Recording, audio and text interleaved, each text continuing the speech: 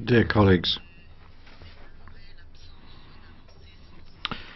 well, no tangible progress has been made as for trade agreement with the European Union.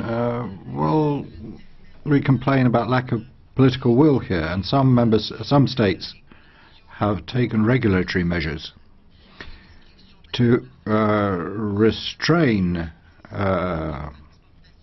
trade, export levies and that sort of thing.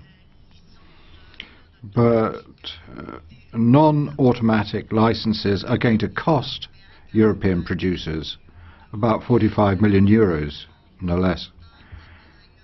And the Argentine government has put its hand on the energy sector once again, as against its commitments to fight protectionism. And that's a negative sign going out to foreign investments.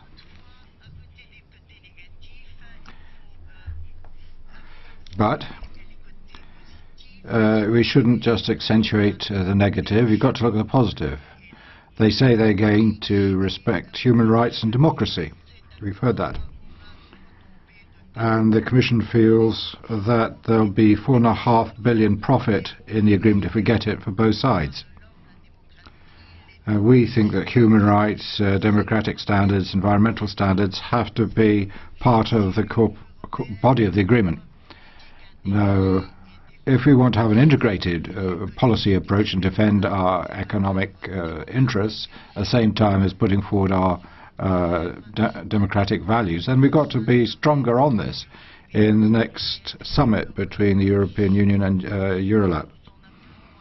So we want a clearer approach, a more structured approach, so that we can fight obstacles to trade.